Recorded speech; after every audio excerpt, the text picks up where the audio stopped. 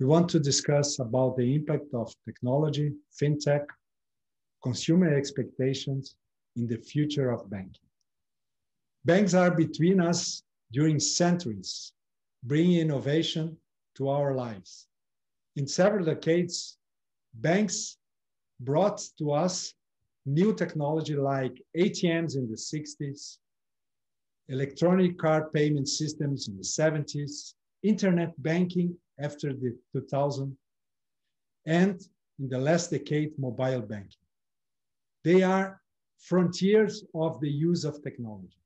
But in the last decades or 2 decades, new technologies are emerging. A data explosion is happening. The cost of storage and computing is reducing.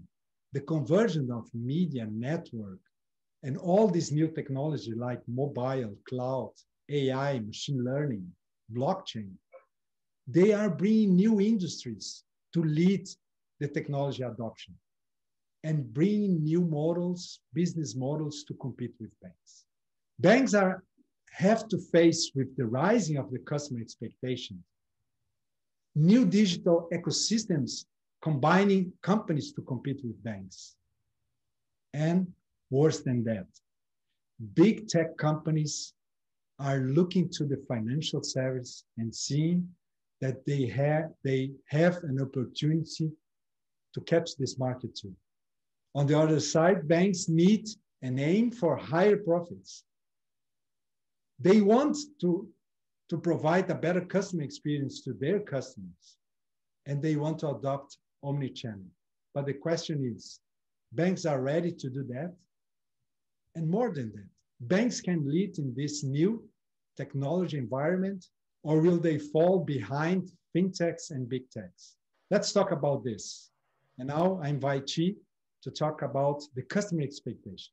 Thank you, Alex, for the introduction. As we already know, we're in the middle of this COVID-19 pandemic, and we have seen the rise of expectation from customers to banks because of that. The use of online banking has increased by 20 to 50% after COVID-19, and many all-in-one apps are created. For example, you guys probably have heard of WeChat, but it's not just China. In Vietnam, there's an app called Momo that allows you to do everything that you need to do, from paying for utilities, transfer money to your friends, buying groceries, buying clothes, buying movie tickets, to playing games with friends to win a prize. And it even has all the vouchers from different stores across the country. These fintech companies really raised the bar higher for the customer expectation. And I think because of that, banks need to rethink how they could keep up with these fintech companies.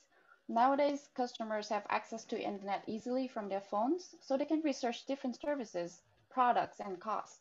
And I could be wondering, why does my bank not have this technology or these products like the other banks have? And they could switch bank easily. And moreover, I think that customers are trusting the fintech more and more because digital banks with cool names nowadays are easily accepted. For example, you have Timo Bank in Vietnam. Before, you would never see banks with name like this. It's always the traditional names such as Development Bank or the National Bank of Vietnam, such. Customers nowadays, I think especially the young generation, they want to perform all tasks of their mobile devices. And to meet customers' rising expectation and compete with non-banking apps, I think bank needs to incorporate AI as soon as possible. But what are the challenges? Harshad, do you have any idea of that? Thanks, Chi. So challenges faced by the banks. So banks face two sets of challenges. On one hand, bank needs to achieve the speed, agility, and flexibility innate to a fintech. And on the other hand, they must continue managing the scale, security standards, and regulations requirements of a traditional bank. Despite billions of dollars spent on a Change the Bank technology initiative each year, few banks have succeeded in diffusing and scaling AI technologies throughout the operations. Two additional challenges for many banks are, first, the weak core of technology and data backbone, which can't scale more than 150 transactions per second. And second, the outmoded operating model and talent strategy. Core systems are very difficult to replace because of their enormous cost. They have to deal with an inflexible and investment strategy starved technology core. fragmented data assets, and outdated operating models that hamper the collaboration between businesses and technology teams. So challenges faced by customers are as follows. Data and privacy is one of the biggest challenges which a customer face. Fintech has led financial services to become more intensive user of data. This gives rise to security concerns around hacking and data breaches. And in the banking context, where identity theft and theft of assets can be simultaneous, this can lead to potential catastrophic determinant of customers. The next one is fraud. Fintech is particularly vulnerable to cybercrime and espionage. Fraudulent online transactions are predicted to reach a value of 26.6 billion by 2020, up to 10.7 billion more from 2016. Other such challenges faced by banks are not being able to provide a personalized experience for a customer, falling short when resolving customer problems, and slow service delivery and long waiting times. So to overcome these challenges, there are new technologies and upcoming fintechs in the market who are trying to make a mark in the banking industry. So my colleague Sagar will take you forward with that. Thank you, Harshad. I really like the points you brought the light upon related to fintechs. I would like to add more on it. Like what I feel like fintechs are the key needs of the industry that bring up the possibility in every sector. So if I discuss it in a way, like if you see every fintech has been backed by a number of funding rounds and they work on a sole purpose, which lets them to bring out the best in the technology that most of the industry leaders are not bringing up these days. So what we can expect is, like, as you said, like there are some shady areas with fintech, like there are lack of cybersecurity, there are lack of certain regulations, but as we know that the bank has so big infrastructure, they can take leverage of those technologies at some point and back them up with a good possibilities of those points that you mentioned. If I take an example, if you see in India, there were all the banks that used to promote the payments by cash if you go to any shop. But these days, if you go there, there is a fintech by the name Paytm, which nowadays is all over the areas promoting a cashless environment. You just need a phone, and it doesn't have to be a smartphone as well. You can just do a payment right away. So that was the reason, like they saw the capabilities in that app, and the Reserve Bank of India promoted as an online bank for India.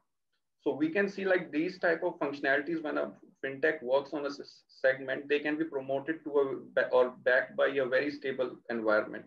As we can see, like in this COVID situation, we cannot promote like man-to-man interaction at the banks. So I guess the human interaction in future may be a less concerned matter, and the online bankings will be one of the most relevant form of banking.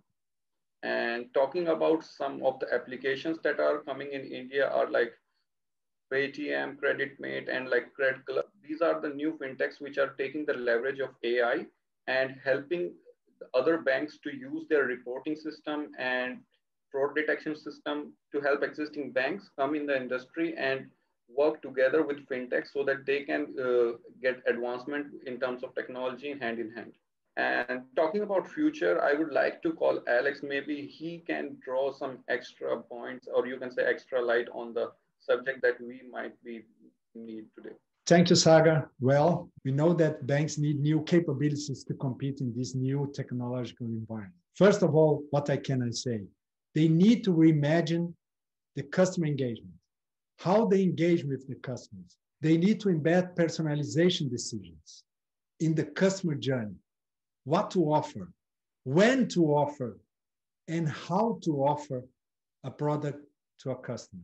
They have to automate the decisions and maybe even provide some intelligent decisions automatically on behalf of the customers. They cannot afford just to wait for the customers to come to the banks. They need to go after the customers and partnership with the ecosystems, working together, transforming the engagement with the customers, with the partners, and even extract information and provide better services directly with the partner.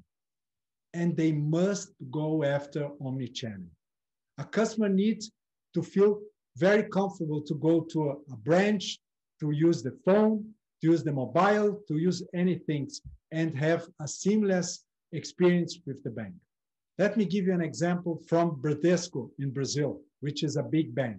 Bradesco created BIA, Bradesco Artificial Intelligence, which is a virtual assistant, first helping employers, and then move that to help clients. And now clients can manage, for example, their accounts using the mobile banking, but talking in natural language. They can send messages to BIA over text or audio in WhatsApp, or they can call the bank and BIA will listen to them. A better experience for the customers and for the banks, new data to understand the client and provide better service. To fulfill this kind of technology, banks must adopt a data-driven and AI-powered decision-making process. They have to embed the technology and they have to unlock the data in silos that they have.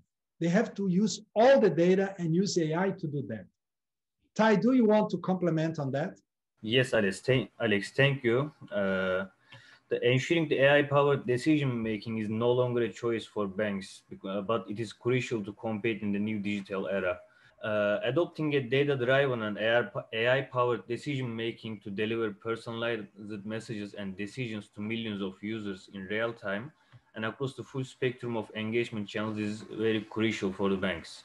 And moreover, AI banks will be optimized for operational efficiency through extreme automation of manual tasks and replacement of human decisions by advanced diagnostic engines in diverse areas of bank operations.